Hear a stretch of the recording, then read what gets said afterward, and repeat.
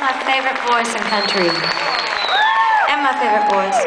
I could take a little less acoustic. We're so happy to be here. I just want to thank Y108 so much for having me, because I'm kind of the new kid at school.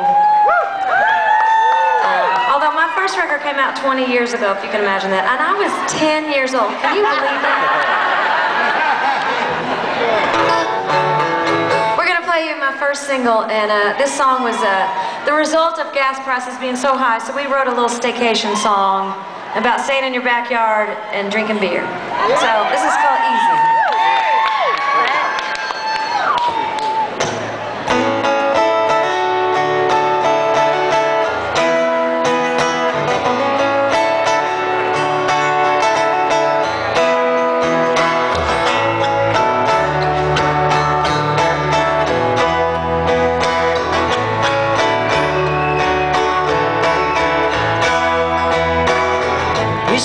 This summer we go down to Cancun.